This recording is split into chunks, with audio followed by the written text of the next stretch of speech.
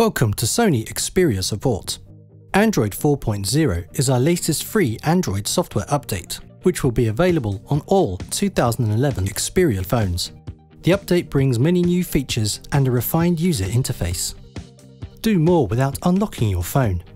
Pause music and start playback again. Pull down the notification bar for an overview of calendar events, incoming text, missed calls and more. Swipe to remove individual notifications from the list. If you need to change a setting, just press the settings icon next to the date. You'll notice the settings menu has been rearranged with common actions now more visible. If you're concerned about data use on the go, it's easier than ever to keep track, and you can even set a limit when the data connection should be turned off.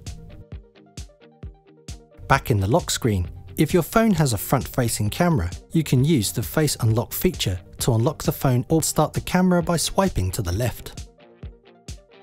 The camera has also been updated with an on-screen button for snapping pictures or starting video recording. In the web browser, open new windows and easily switch back and forth between them. Open the menu and save the page you're viewing for offline reading, and if you want, ask for the desktop site instead of the default mobile site when browsing. If you use several email accounts on your phone, you'll love that Android 4.0 can combine them into one. You can keep your inbox organized by selecting multiple messages and moving them to an email folder, or by deleting them all at once. Use the new Quick Dial when making calls. Start typing the name or number of one of your contacts and pick the contact from the list to make a call.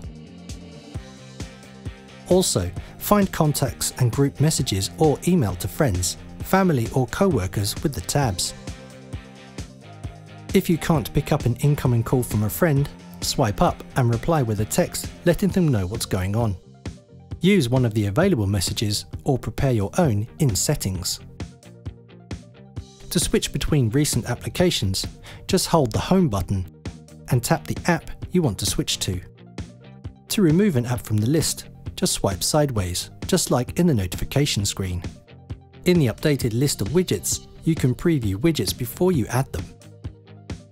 Press and hold, then drag the handles to resize the widgets to fit your home screen layout. Some widgets are now scrollable, so if you have many meetings scheduled, just swipe up to see more. A few apps have been disabled by default in Android 4.0 for performance reasons. Use the Performance app to turn on these apps again.